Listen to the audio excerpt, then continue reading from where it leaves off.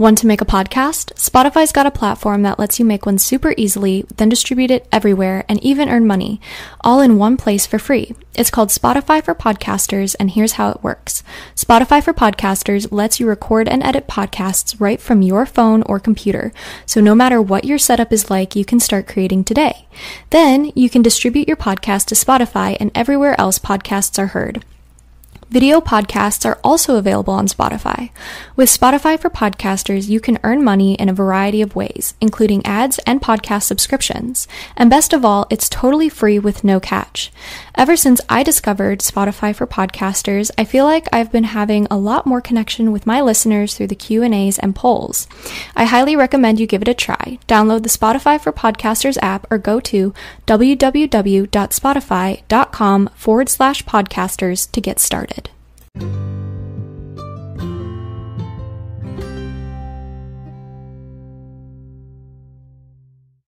Hi everyone, I'm Amber Rose, the Religious Hippie, and welcome to A Catholic's Perspective. For those of you just finding this podcast, let me tell you a little about myself. I was born and raised a cradle Catholic until I fell away from the church for 8 years. I just recently came back to the church and I could not be happier with where I am today. I am currently a junior in college and I'm studying graphic design. I am an ambassador for multiple amazing Catholic Christian companies and I love working with all of them. Now, some of you may already know me from my popular Religious Hippie social media channels, such as TikTok, YouTube, Facebook, Twitter, and Instagram. I have all kinds of Catholic content on there, so don't forget to go check those out. So the reason I wanted to start a podcast was so that I'd be able to have a longer format which people could listen to from wherever they are. I particularly wanted to address issues that young Catholics face today in the secular world, and I want to do that by providing information along with commentary and even a little of my own opinion. I can't lie, from time to time I might be discussing very controversial issues, and some will find my opinions unappealing. But I do this out of my faith and service to God. We must keep communicating with each other, respecting each other, and put each other on the path to sainthood. I think you'll enjoy the podcasts coming up, and I thank you for being here with me.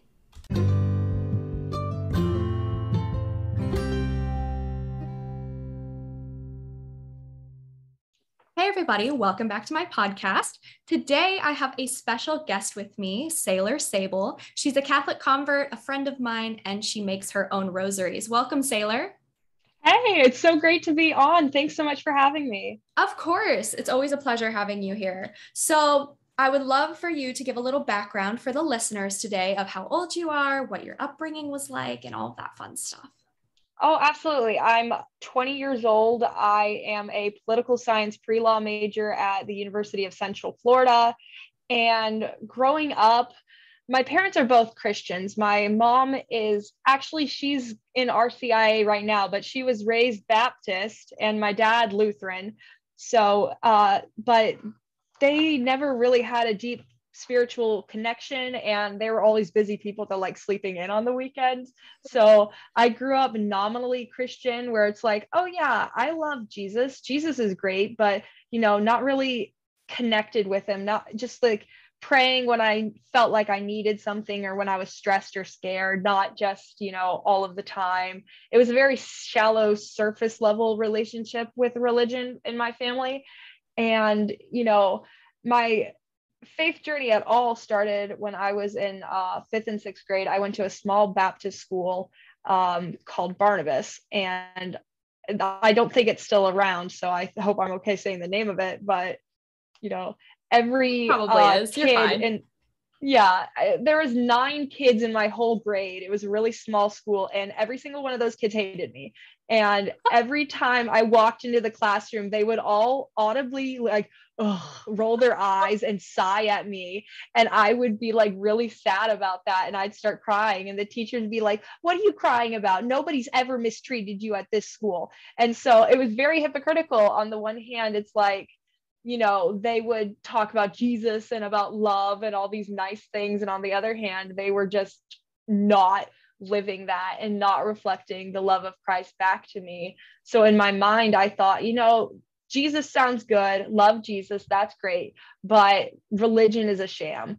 I thought organized religion was just for hypocrites that want to feel like they're holier than you, that want to be able to talk down to you, but not actually live it out. I thought people that went to church were inherently hypocritical. And so I said to myself, I love Jesus and I can pray on my own and I can have a relationship with Jesus on my own, but I don't need to have religion. I feel like that's an interesting point. It's interesting you mentioned that too, because, we always hear this term relationship over religion from Protestant circles, when in reality, it's relationship through religion. But from the experience that you had, it's one that's very common. I've heard of very often. And I'm like, well, obviously, as Christians, we're called to live out the gospel. We're called to have Christ in us and show through us. But so many times we lack in that. And especially in schools and things of that nature, I see that a lot. So I understand that. Yeah. Yeah. So I was at the point where I was like, I can do it on my own. And I was like, I don't need anybody to tell me what I believe. I'm smart enough to figure out what I feel is true and follow my instincts and what I think I believe. And, I don't need anyone telling me what to believe about Jesus or about the Bible. And so that's how I was operating. Before I started college, I'd been to church maybe like 5 times at most in my life. And so even when I was going to that school, I wasn't going to church, but I was just learning through the classes. And, I said, I'll just have a relationship with Jesus without going to church, but that didn't happen because I continued in the habit of just believing what I wanted to believe, praying when I needed something, not actually cultivating and developing that relationship. And it got to a high point, like what do you call it? Peak. Yeah, it's ascension. It peaked at so at this point in my life, this was my freshman year of college. This was 2021. It was February. CPAC was coming up, which for people that don't know, it's a political conference for conservatives. It's very important. Donald Trump was speaking there. Everybody was going there. It was the main thing. And my entire life revolved around 2 things. It revolved around politics and it revolved around singing. I placed like all of my entertainment, all of everything I cared about was in politics. And then my self-worth and how I judged myself and how I felt about myself all revolved around my singing and how good of a singer I was. And I sang like you breathe. Like the second I get home from school, I was singing. If I was alone, I was singing. Second I was in the car after a vacation, I was singing. So that was everything to me. And so when I got the chance to sing at CPAC, this huge convention, I got the chance to sing the national anthem. That was the biggest dream come true for me. This was it. I'm going to make it. At the time I was majoring in biology. I was going to be a doctor. I didn't want to be a doctor. I didn't have any calling to it, but I thought, I have to do this to make money and make my family proud. So I thought that's what I had to do. And I was like, this is my big break. Everything can change from here. This could be an interest in the politics or performing or music. This could go wonderfully. And right before performing, I got so sick.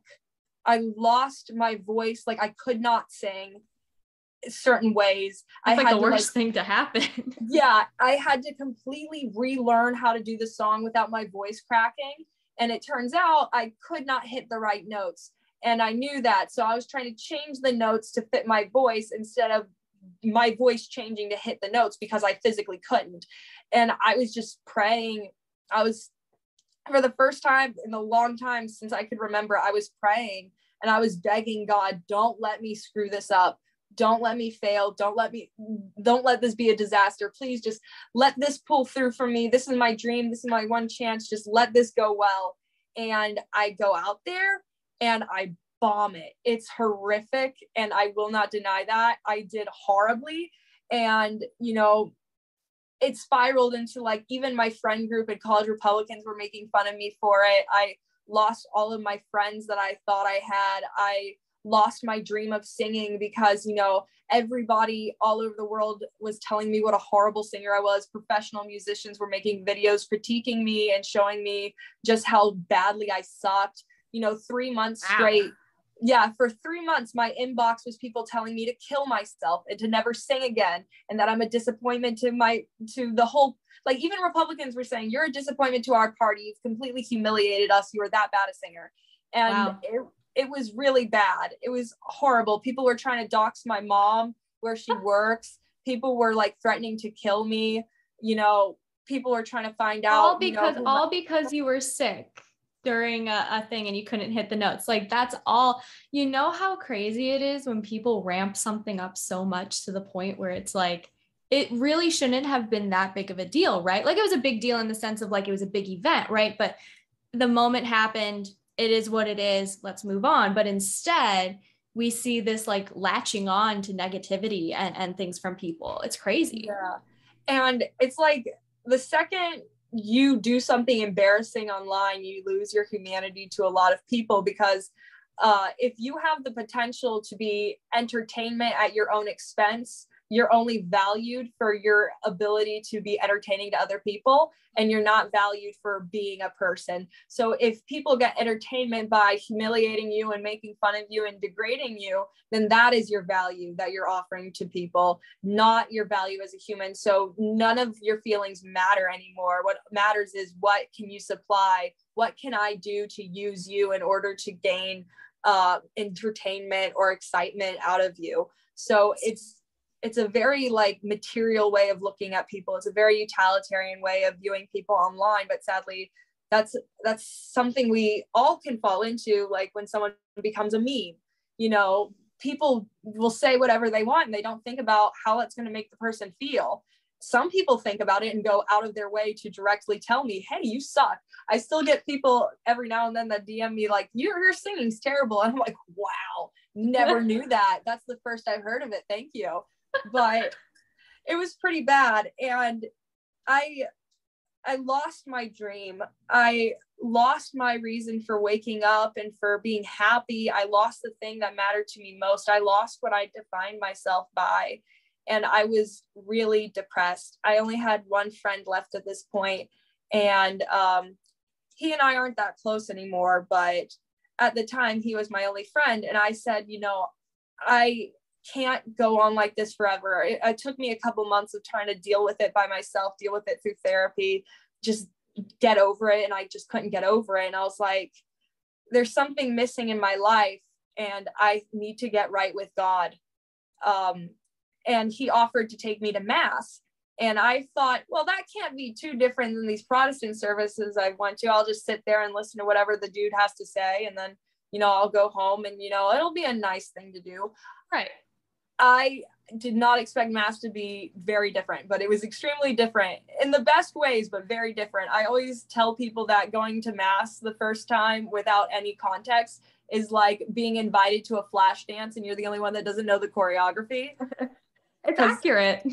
Yeah, everybody's doing all these things and repeating after him and like saying these things back, and I have no idea what's happening. I'm just watching my friend like, what language is this? What do you speak? Like it was in English, but I still didn't understand. It was really challenging for me, but it was also intriguing and interesting. And, it inspired me to look up and understand mass. It led me to like listening to Ascension Presents and the Bible in a Year. And I learned what the Eucharist is. And I never really knew what the Eucharist was before that. And when I first heard about it, I thought, well, that's ridiculous. But listening to Jesus's words about it and learning the history of the church and the authority of the church, and after months of looking into it, it took a lot of humility. It took me removing myself and saying, you think what's right and what's wrong and what's true and what's false based on your own instincts, but you haven't even read the Bible.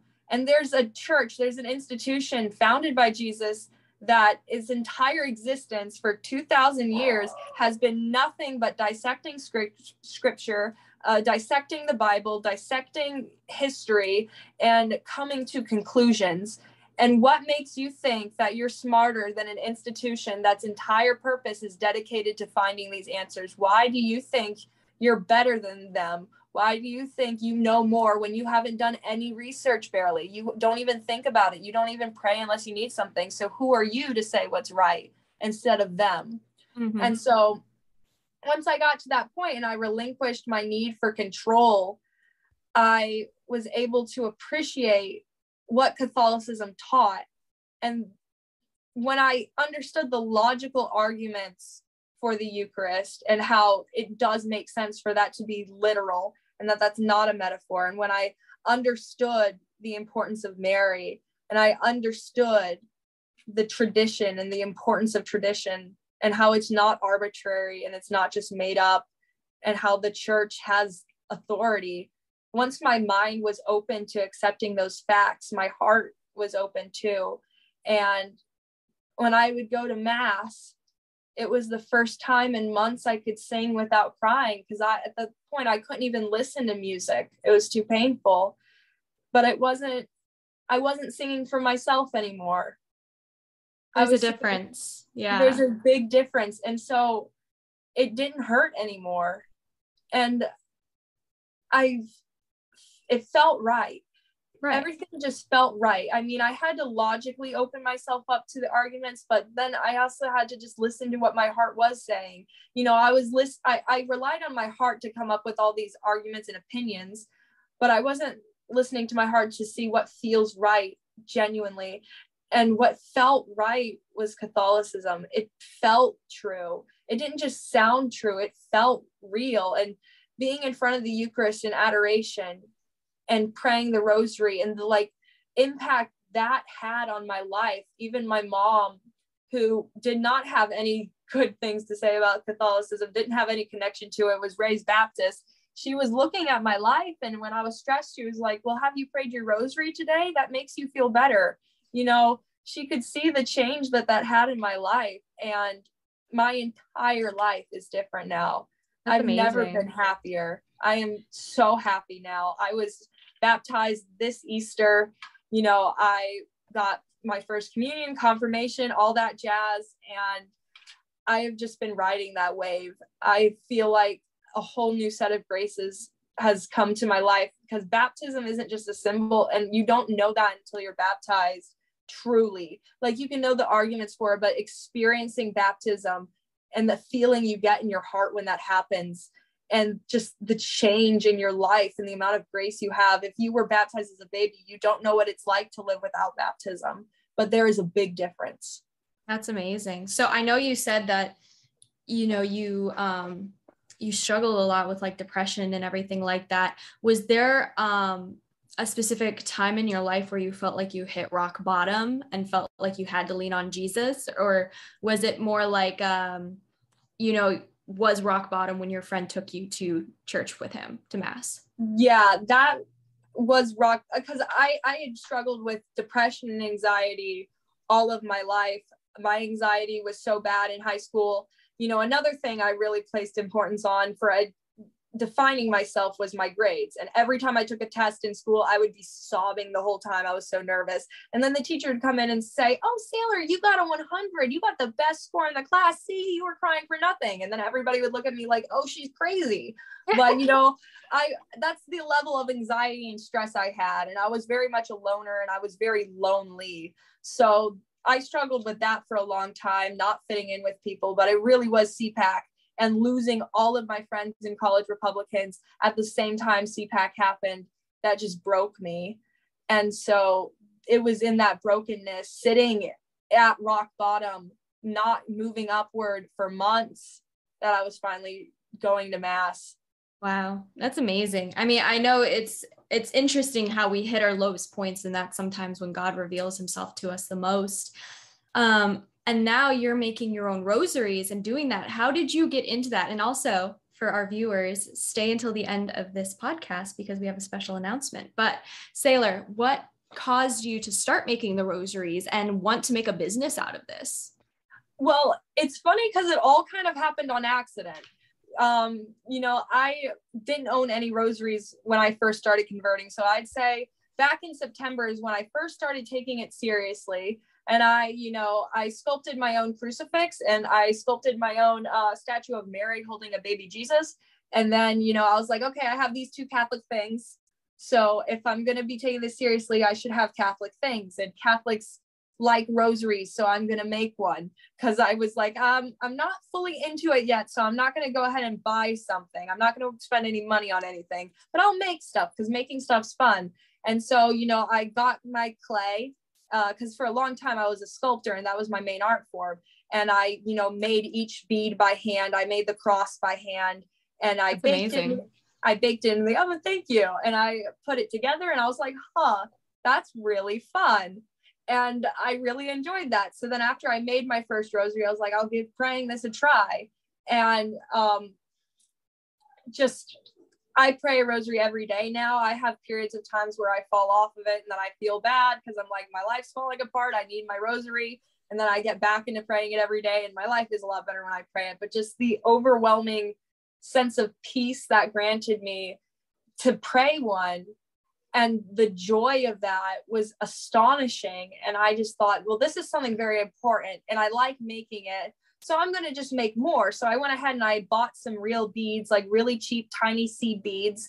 And I would just make dozens of them. And, I'd sell them for like $5 to the old ladies in the choir at church. And, it was just a very small thing. I mostly did it for myself. I never thought I was going to make a job out of it. And eventually I was like, it'd be fun if I got some nice beads and started to make these. So I got some nicer ones, and I made some nice rosaries, and I had a few dozen of those. And then I went to this conference called Ascend.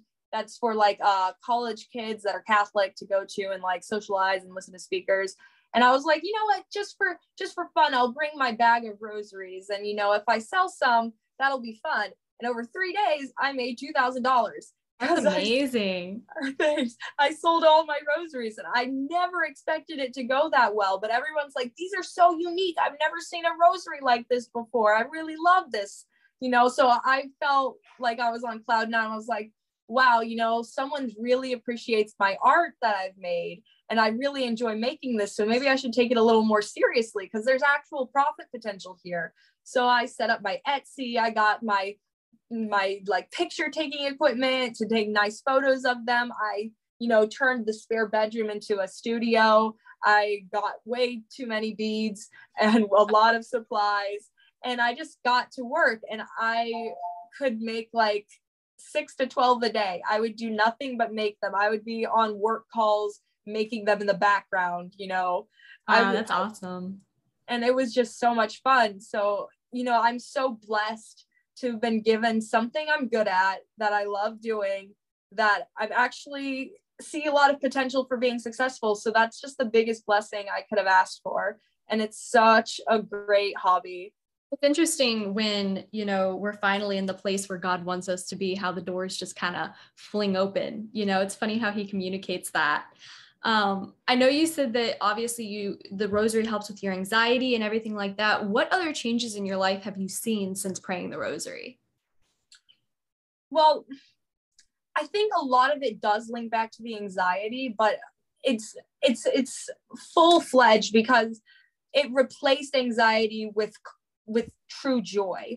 And, it's joy. I never knew what it was because I didn't have it. And you only understand what true joy is when you live it, because I thought it was the same as happiness, but happiness is fleeting. It's an emotion. It's just a feeling. But joy is this true peace, this sense of meaning, of belonging, of knowing you're on the right track. And even when things are rough, being okay with yourself and being okay with whatever happens, because it's a part of God's will. And, every time I struggle with anything, I'm back at the rosaries. For a while, I was really enjoying Catholicism and learning about it and like devoting myself to it. And so I thought, maybe I'm supposed to be a nun. The problem is I did not want to be a nun because I love babies and I really want babies. So me too. Yes. So I was praying and I was like, God, I don't know what you want me to do. I know what I want to do, but I have to humble myself to say, your will, not mine. Show me, what it is I'm supposed to do. And, that day I'm praying a rosary, it's nighttime. And, the second I pick my rosary up, I have like this phantom limb feeling where it's like, I feel myself holding a baby. I feel that weight in my arms, even though my arms aren't even in that position. I'm just holding my rosary, but it feels like I'm holding a baby. And as I start praying, once I get halfway through the rosary, like exactly halfway through, you know, I open my eyes and I see a vision of Mary walk to the side of my bed and sit down. And she smiles at me, and I look, and she's holding a baby. Aww. And the whole time I'm praying the rosary, I feel this very real feeling like I'm holding a baby. And, you know, ever since then, I've known that my will does align with God. And because I was able to remove myself from the equation and with an open heart, ask God what he wanted from my life, despite knowing what I wanted, but opening myself up to whatever he would say, he granted me the peace of knowing that I can have what I want. And he showed me that my will is in line with his. And it's the greatest comfort I could have ever received.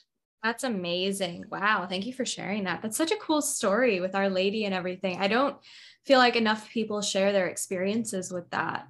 So that's really amazing. I know, especially when praying the rosary, like there's a communication happening, you know, like Our Lady's, you know, whatever we need, Our Lady is there trying to communicate on our behalf to God. And that's amazing that you got that clarification. And so do you think that like marriage is your vocation? I definitely think marriage is my vocation, you know, and I had some doubts about that because some people were like, well, what if that means you're supposed to run an orphanage? And I'm like, well, maybe I am supposed to be a nun. So I was very confused. And then, you know, there was another time I was at adoration. I was praying to God, and I was like, I'm going to ask you again. You know, I thought it was pretty clear, but maybe it's not. You know, I'm humbling myself to you again. Tell me what you want me to do. And I got this sense, go open your Bible. And so I grabbed my Bible and I prayed and I said, God, please, you've given me signs before. I know you could again if it's in your will. This would be very helpful for me if you could clear some things up. So, you know, if you want me to be married, please let me open up to a verse about marriage. If you want me to be a nun, please help me open up to a verse about chastity or abstinence or something like that, or religious life or vocation. And so I prayed that, and very scared, I opened my Bible. I placed my finger down on a random page. Okay, so it says, no, my Lord, I am a woman deeply troubled, but I have been pouring out my soul before the Lord. Do not regard your servant as a worthless woman, for I have been seeking out of my great anxiety and vexation all this time. Then Eli answered, go in peace. The God of Israel grant the petition you have made to him. And she said, let your servant find favor in your sight. Then the woman went to her quarters, ate and drank with her husband, and her countenance was sad no longer. And the Lord remembered her. And as soon as I read that, I was bawling because it was so specific to what I was doing. I was crying in there already a little bit. I was really anxious. I was pouring my heart out to God because I wanted to do what was right by him. And I wanted to do what he wanted for me to do in my life. But I wanted so bad to have kids and to get married because I have a boyfriend who I've been with almost 6 months now, and I love him to pieces. And, you know, I didn't want to have to say, oh, I'm breaking up with you to be a nun, but I knew that if that's what God wanted me to do, then there's no other option. So I was very vexed, and I was pouring my heart out to God, and it couldn't have been more specifically tailored to me if he spoke right in my ear, because it's just, he did speak to me. And this is something I do often, but this is the most clear example of God speaking to me I've had through this experience, because, you know, people often say, you know, I pray and God doesn't answer me. And I say, you know, God's already talked to us. He said what he needs to say, and it's in the Bible. And if you need to know what God's saying to you, read your Bible. And all the time, I just open it up and I find what key words are speaking out to me. And it might seem a little cheesy, but it works for me more times than not. Every time I open my Bible to a random page, I find something really relevant to what I'm going through. And you know, the craziest thing is like half the time I just open my Bible randomly and I'm like, why am I seeing verses like this? This has nothing to do with what I'm going through. And then like the next day I'll have a new problem. I'm like, oh, that's what it was warning me about. I never saw it coming. And it's interesting because we do call it God's word. Like it's how he speaks to us, you know. Obviously we have to think about things relevant in the time when the Bible was, you know, being written and then compiled by the church. But in reality, like all of it still applies to today, you know? Yeah. And, you know, there are going to be times where it's always good to know the context of the Bible and the section you're looking at. But there are times where I open things up and it doesn't apply to like if I read it literally based on the like context of the scripture verse, it doesn't make sense. But when I read the verse out of context, it can fit a lot to what I'm doing. Because that same day I asked God, you know, okay, so you don't want me to be a nun. What now? I open the Bible, I put my finger down, and I get to the verse that says, surely you already know. And I'm like, well, surely I don't, because I'm asking God. So I figured, well, maybe that means I'm supposed to keep doing what I'm doing and go to law school. Because, you know, after CPAC, I changed my major, you know, because I figured, you know, if I could handle CPAC, I could handle being a lawyer. I could handle being a politician, because, you know, I've already had to stand up to myself against all of Twitter. So I could stand up for myself, you know, in a debate. That's Twitter what is a hellhole. I cannot explain to you the amount of rancidness that happens on Twitter. It's vile. But, it's the TikTok of videos, or TikTok of words, I guess I should say. That is a good way of looking at it. That is so true. But so that day I open up the Bible again, because I'm like, okay, so God says, surely you already know. I open it again and I get to the verse, she is the book of my commandments, the law that endures forever. And I think the context of that is wisdom is the book of his commandments, the law that endures forever. But in the context of surely you already know, and me asking God what he wants me to do with his life, I took that as he wants me to go into law. He wants me to be the book of his commandments, the law that endures forever. He wants me to fight for what's moral and just in society, and to try to make this a nation that doesn't spite God. So that's amazing. Yeah. Especially with all the corruption we see today. Yeah. So I knew that that's saying to me, God wants me to go into this field and be a positive change for it. You know, a big part of me was hoping I would open up to something like Proverbs 31 and it'd be like, oh, just be a stay-at-home wife. And I could be like, oh, that's easy. I'll just be with my kids and have no drama, you know, not in the political sphere. But right. No, God's telling me what he wants me to do. And that's a more difficult path, but, you know, I'm sure it'll be rewarding when I get to implement it. Absolutely. Yeah. And I think that's amazing. And especially how scripture can speak to us, because I have two Bibles. I have the Great Adventure Bible, and then I have a regular English Standard Version that I use note takes in. Do you pray the rosary scripturally usually, do you think? Or is it more like in your head and you like to meditate? Because I mean, obviously it's a meditation, but do you usually have your Bible when you're praying, or is it just whenever you need it? Almost every time I do the rosary, unless I don't have internet connection, I'm listening with Hallow. So, you know, sometimes I'll do the English version. Sometimes I'll do the Latin version. Sometimes I'll do the special one they call like a scriptural rosary, where in between each Hail Mary, they have a Bible verse that's from the mystery. And so, you know, it helps you further meditate on the mystery because, you know, it has the Bible verses in between explaining the story as it progresses. So that's helpful for me. And, you know, it really depends on what I need. Sometimes the rosary is a conversation with God where I'm not really focusing on the mysteries. I'm focusing on my petitions, and I'm thinking things through, and I'm pouring out my prayers.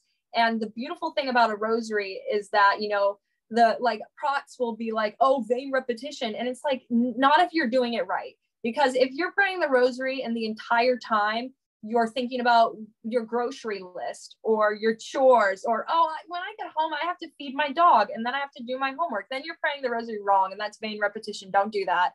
That's bad. But when you're praying the rosary, you're contemplating and you're thinking, it is the most useful tool for prayer because it forces you to sit with God for at least like 20 minutes. You have to sit there with God and you have to spend that time praying. Because when I first started praying, I didn't know how to fill the space. I didn't know what to say. I didn't give myself space to listen. I didn't know what I was doing. But when I started praying the rosary, it forced me to think about things. It's like, okay, I have 20 minutes with God. I'm not going anywhere. I can't end this. I can't cut this short. Now what? And so it forces you to give yourself the space to be open to receiving what God's trying to tell you.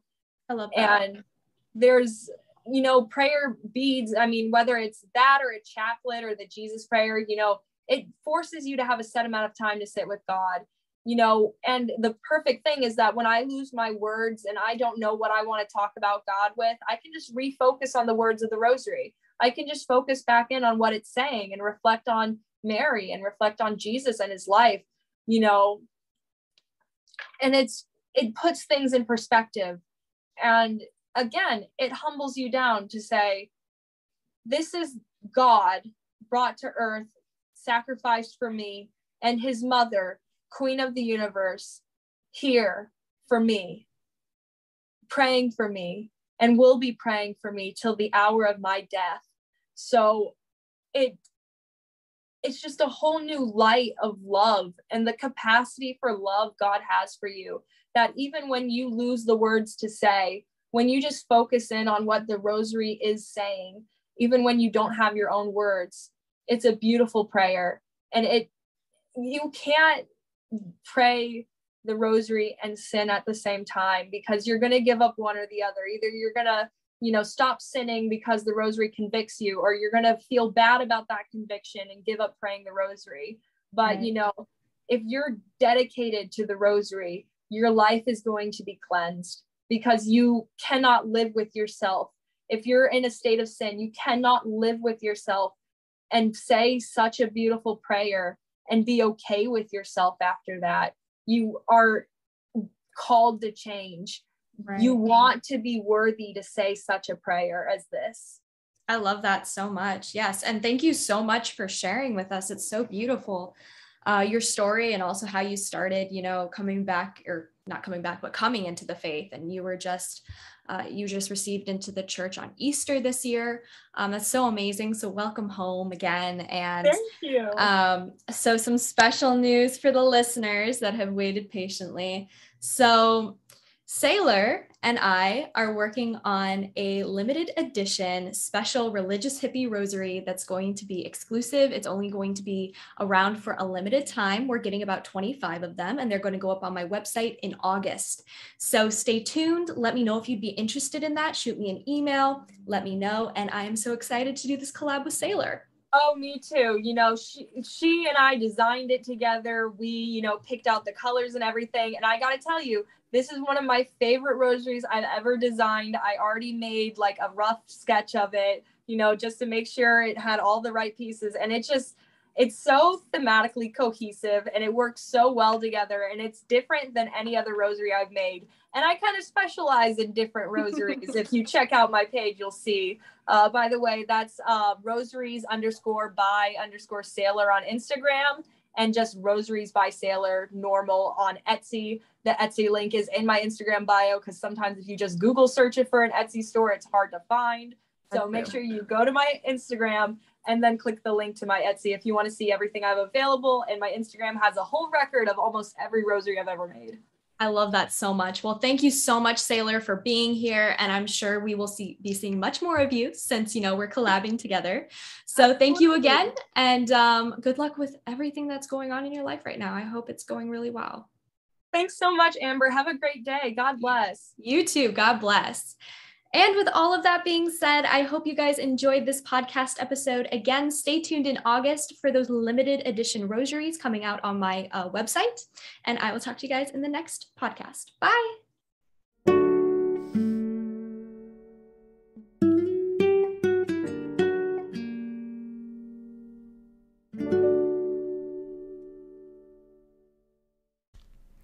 Do you have questions or comments about today's episode? Email me at thereligioushippie@gmail.com, or leave a voice message at anchor.fm/thereligioushippie. I'd love to hear your thoughts. Thanks for listening. Thank you for listening to this podcast. Please be sure to rate and review this episode. This podcast is produced by Todd Fisher and distributed by Metacortex Publishing. This podcast is copyright. Any previously trademarked or copyright content is used by permission. Information and opinions stated in this podcast should not be construed as medical advice. Please be sure to visit the official website for the International Association of Metatomics at metatomics.org or find us on social media for other unique content.